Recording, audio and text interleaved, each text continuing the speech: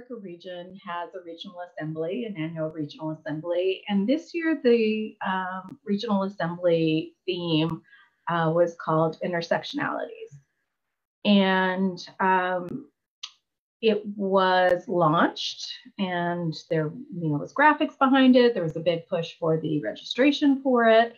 And some folks, Aisha and I were a couple of them, got this information and we're like, this is interesting. And we went over to the websites, and we all individually were doing this. We're kind of being curious, and recognized that, very quickly recognized that the framing of this regional assembly was highly problematic, because it was not framing Kimberly Crenshaw's work, who came up with the idea of intersectionality, is a working professor and somebody who works on this currently.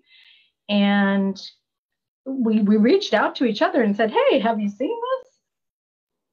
And yeah, a Venn diagram of just things there's a specific definition, and there was literally just a Venn diagram of social justice and whatever it even was. I was like, oh, honey, why though? So anyway, yeah, I had to intersect that. Yeah. Well, and I think, is it worth spending 2 seconds like unpacking Kimberly Crenshaw's work a little bit? So for the folks who hear this and go, I don't know what they're talking about. Because Kimberly Crenshaw described intersectionality as an oppression that Black women, and this is in her work, faced that Black men did not face and white women did not face. So it was an intersection of misogyny and racism that compounded the two of them and was unique in that case. So just because you have two identities does not make something intersectional. And I think like people want to go, oh, we're talking about class and whiteness. And that's intersectional. And it's really not, right? So I think for people going, why was that problematic? I think it's worth just saying you can look up Kimberly Crenshaw's work and read it in much more depth, but it's worth the 2-second primer, I think. Yeah, and so there were 4 of us that got together: Aisha, myself, Leslie Mack, and Lena K. Gardner, and we got together and we wrote an email to the MidAmerica region leadership and said, hey, this is problematic. And we subsequently found out that they had been told that it would potentially be problematic. And we're going to give you the link to the website where MidAmerica region has issued an apology, and they have rebranded the regional assembly and have said what they're going to lay out to do correctly in the future to try and mitigate some of this. But to me, really, where this really becomes hyper problematic is this this trend that we've seen for decades, where again and again and again, folks are saying before these things happen, hey, this has the potential to be problematic, right? And nobody listens to them.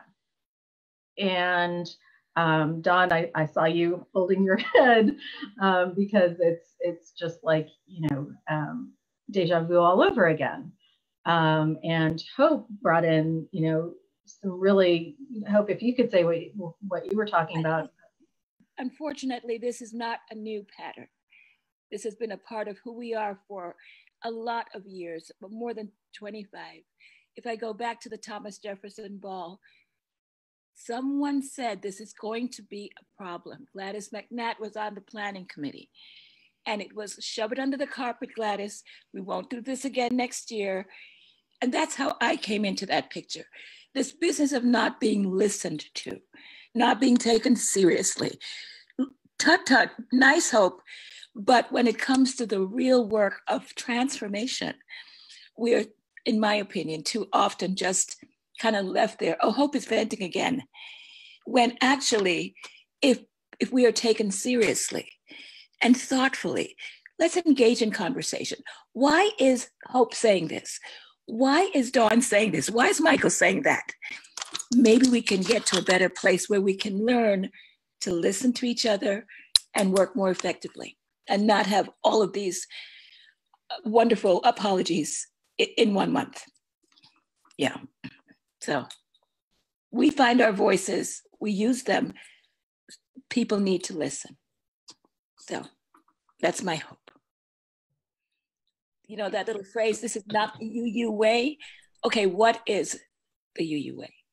Exactly. And to that point, do the research. I mean, so the Thomas Jefferson Ball was 20 years ago. And then Loretta was a couple of years ago. And it wasn't just one person with leading up to Loretta. It was several people.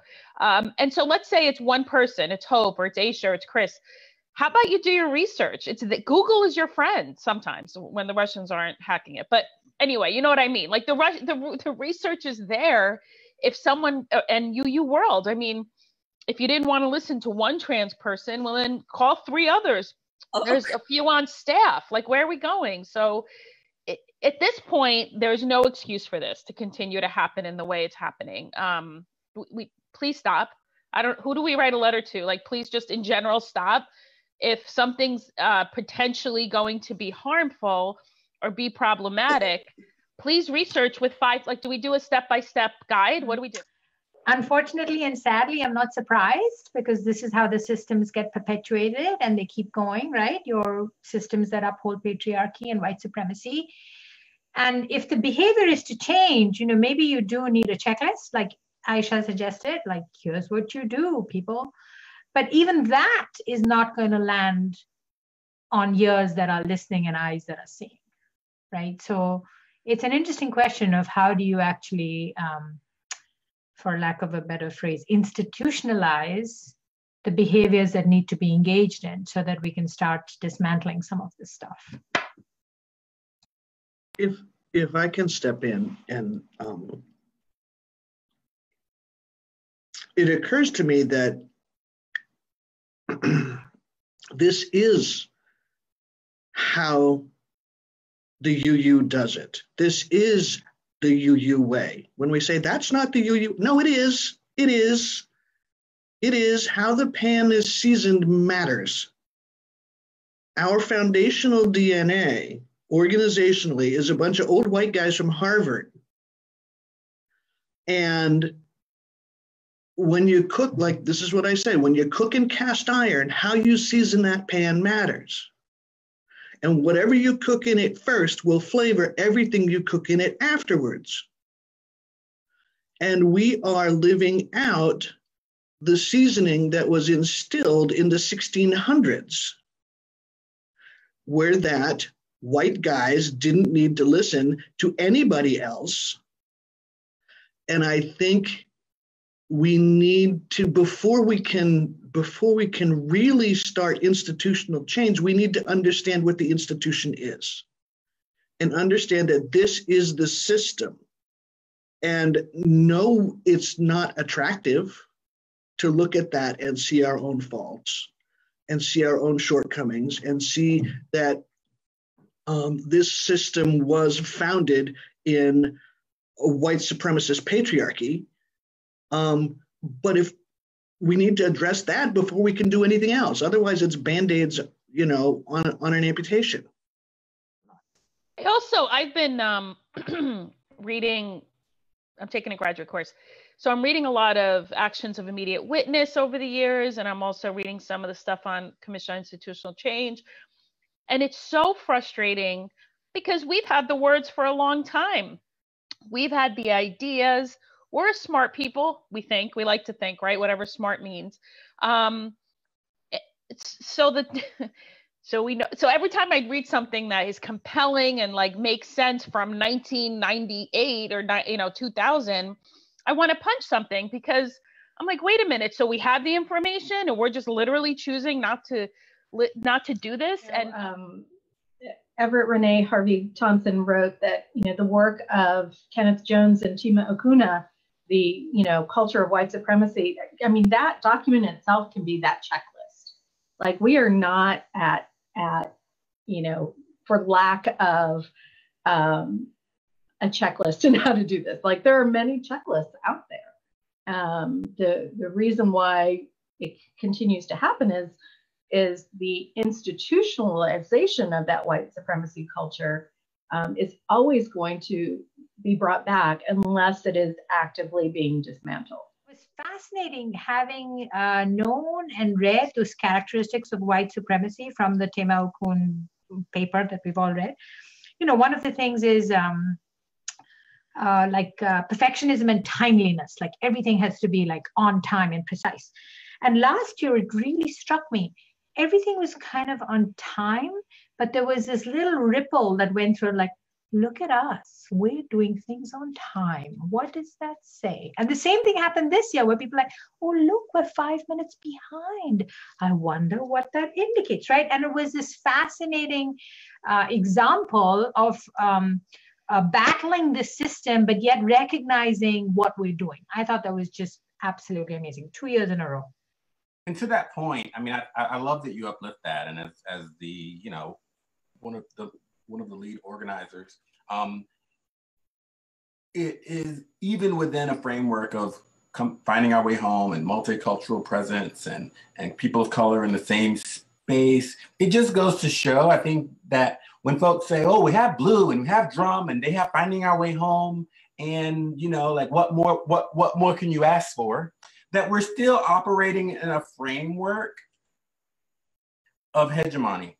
There are institutions that guide, when we can begin and when we end, and how capitalism operates in that, and who, where we are, and how much is consumed while we're there, and whether or not, as Black queer leader, like, oh my God, am I spending too much money? Is the budget, where's the budget? And am I, or is everybody's room in the right space? And all of these things that are constantly there, that while the intention is to create a lovely space for people of color, religious professionals of color to come together and have a wonderful time, underneath all that is still a mountain of, institutional racism, structural racism, and all the other isms and phobias that come alongside of that. But I think that naming that is so important.